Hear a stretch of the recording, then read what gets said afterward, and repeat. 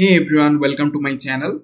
I am Rajnikant and today's video we're gonna discuss what is the difference between optional of and optional of nullable.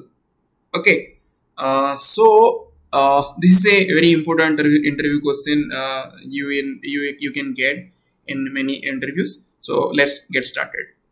Okay, so if you see here, I have created a class and inside that one I have a main method. So I have created a string name equal to Java, and here I am creating a optional instance by the static method of using the static method of and passing the argument this name string. Okay, so let's run this one and we're gonna see what exactly it's going to happen.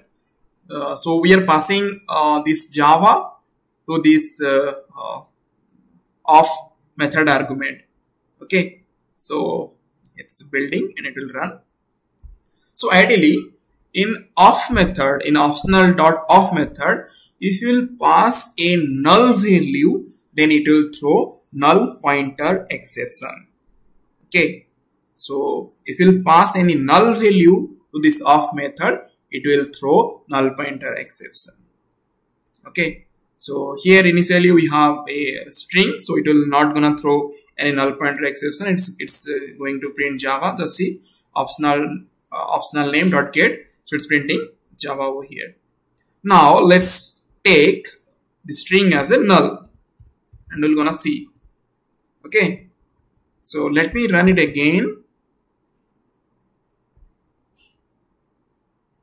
It's running. You will see it will throw null pointer exception over line number 8. Okay, so the basic difference between of nullable and of method is, in of method if you pass null value, it will throw null pointer exception. If you see java.lang.null pointer exception. Okay, so where exactly we are getting here? Line number 8. Okay, so let me revert this one again. Okay, let's see of nullable whether it's throwing exception or not. It will not. So this is the basic difference. Let me run it again. So ideally what it will happen, if we will pass any null value to this of nullable, it will return a empty optional. Okay, so how exactly it will look like? Optional dot, if you see here, empty. It will return this kind of instance, empty optional. So how we can check here? If you see here, I am doing is empty. I am checking whether it's a empty optional or not. So if you pass null over here to this of nullable, it will return what? Empty optional. It will not throw null pointer exception like of method. Simply it will return an empty optional. If you see here, string address is equal to null, and I am passing this null to of nullable argument, and then what I am doing, I am checking is empty. So let's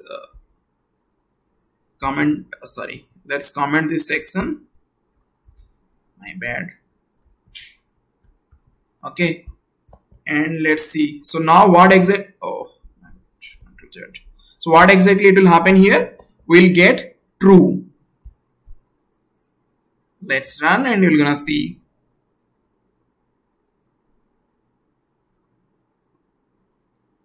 Okay, so it's building. So the basic difference you can say, in of method, if you pass null, it will throw null pointer exception. But in case of nullable, if you pass null, it will not throw null pointer exception. Rather, it will return a empty optional instance. Okay, so it's running. Let's see. My IntelliJ is a bit slow because here I have added a Spring Boot application. So in the Spring Boot application, I have created this class, so maybe it's taking some time. So bear with me, we'll see. Okay, so if you see, the is printing as a true. Okay, so hope you got a crystal clear picture that what is the difference between uh, optional of and optional of nullable. Okay, so please do subscribe my channel. If you see here, this is my channel, and there are a lot of other videos are there, microservices, JUnit, Git, whatnot. So you can watch them and subscribe my channel as well. Okay, so I will give my LinkedIn ID in the description section also, so you can follow me in LinkedIn as well. Okay, so thank you for watching, guys. Have a nice day.